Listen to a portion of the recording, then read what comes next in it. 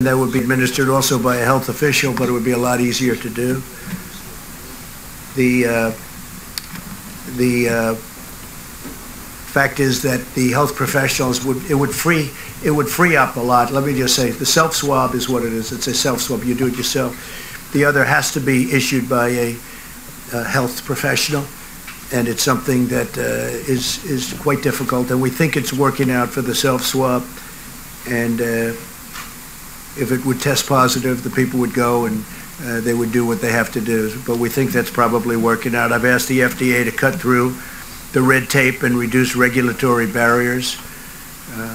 We are looking at some very exciting things, and I'm going to be holding a second news conference either today. We're going to talk about the FDA. Some things are happening that are quite exciting, and we're going to be doing that either later today or tomorrow, fairly early tomorrow. So we'll see what happens. But the FDA, my instructions is I've been working very, very hard on a number of developments, and we'll be discussing them with you later today or tomorrow. And this afternoon, I'll be meeting with nurses on the front lines of the battle against the virus. They're truly American heroes. They want to get it done. They're incredible people. So we're going to be meeting with nurses, and I actually look forward to that. They're very brave. They're taking a lot of risk, and they have done an incredible job, and they never complain. Today I'm also announcing that the Department of Housing and Urban Development is providing immediate relief to renters and homeowners by suspending all foreclosures and evictions until the end of April. So we're working very closely with Dr. Ben Carson and everybody from HUD. Every generation of Americans has been called to make shared sacrifices for the good of the nation. In World War II, young people in their teenage years volunteered to fight. They wanted to fight so badly because they love our country. Workers refused to go home and slept on factory floors to keep assembly lines running. And, you know, the numbers of ships that they built during World War II to this day has nothing like that has ever been equal. They were doing ships literally on a daily basis. Nobody's ever seen anything like it. And to this day, nobody's seen anything like that, what they were able to do during World War II.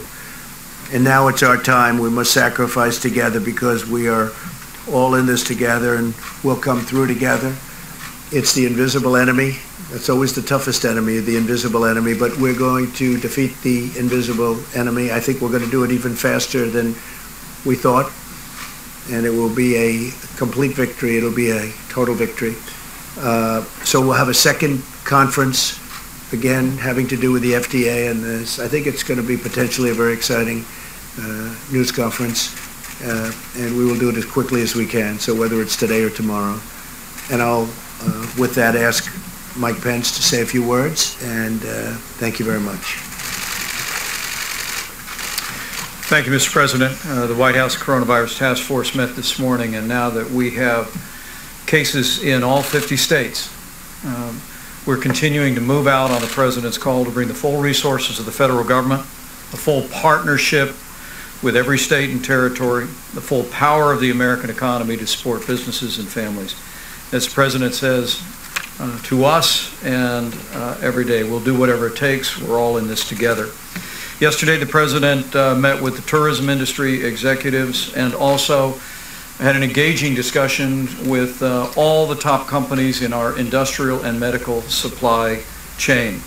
The President, as you all are aware, also announced today that by mutual consent, the northern border to Canada will be closed to non-essential travel. This does not include essential travel or the transit of goods, but it was through mutual discussion that took place this morning between the President and Prime Minister Trudeau, and the Department of Homeland Security will be effectuating that decision. The President spoke with some of the nation's top business leaders today, again, to speak about the supply chain in the country.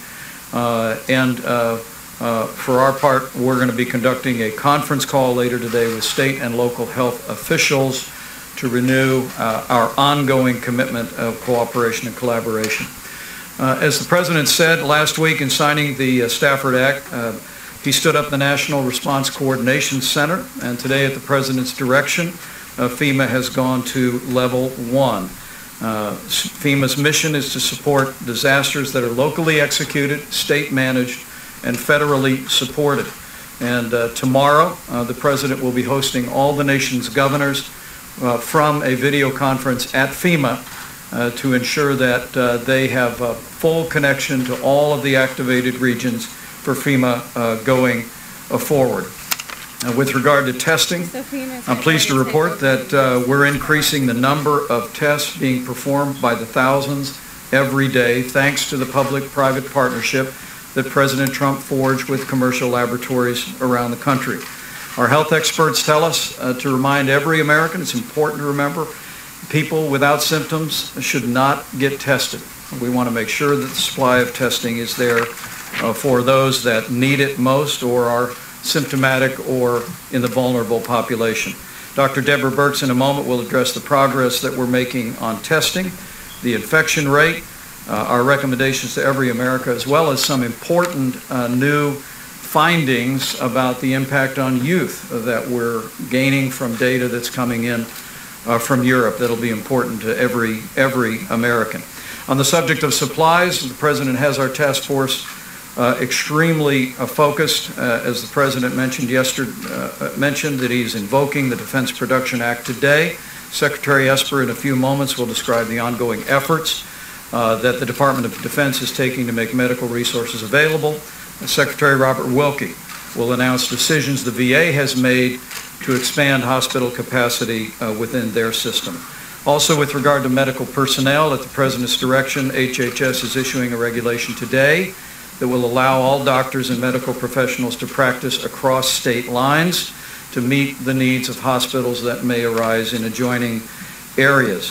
In addition to that, we are again today asking every American and our medical community leaders and hospitals to partner with us in delaying elective procedures across the country in our healthcare system to ensure that medical supplies and medical capacity go where they're needed most.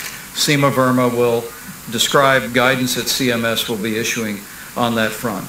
And finally, I want to remind every American of the President's 15-day guidance to slow the spread.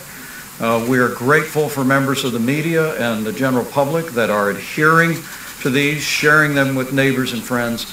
All of our experts continue to believe that if every American will do their part and embrace and put into practice these principles, that we can significantly limit the reach of the coronavirus in the weeks and months ahead. Thank you, Mr. President. Thank you very much. Dr. Birx, please. Thank you. Thank you, Mr. President, Mr. Vice President. So, you know, we continue to look at data every single day. There are concerning reports coming out of France and Italy about some young people getting seriously ill and very seriously ill in the ICUs. We think part of this may be that people heeded the early data coming out of China and coming out of South Korea that the elderly or those with pre-existing medical conditions were at particular risk. It may have been that the millennial generation, our largest generation, our future generation that will carry us through for the next multiple decades, there may be disproportional number of infections among that group. And so even if it's a rare occurrence, it may be seen more frequently in that group and be evident now. So we're looking at that information very carefully. We have not seen any significant mortality in the children, but we are concerned about the early reports coming out of Italy and France. So again, I'm going to call on that generation that's part of that group that brought us innovation, particularly throughout all of their ability to look around corners and skip through games. I always went level by level. I didn't realize that you could go from level 3 to level 7. That's what they've taught us. They look for things that we don't see. We need them to be healthy. So again, not only calling on you to heed what's in the guidance, but to really ensure that each and every one of you are protecting each other. And so we cannot have these large gatherings that continue to occur throughout the country for people who are off work to then be socializing in large groups and spreading the virus. You have the potential then to spread it to someone who does have a condition that none of us knew about and cause them to have a disastrous outcome. Finally, on the testing piece and what we're learning, I know you know last week in bringing the private sector, I think what has been exciting to me over the last 2.5 weeks is to see this administration harness the full capacity of the private sector, understanding that a lot of our solutions that we need to confront this virus rely on the private sector. Bringing the private sector commercial labs was critical into this process. We are now beginning to see that they have spread out in a prioritized way because we asked them to prioritize the regions that were mostly affected. And so you still may have difficulty getting tests in areas that do not have significant cases.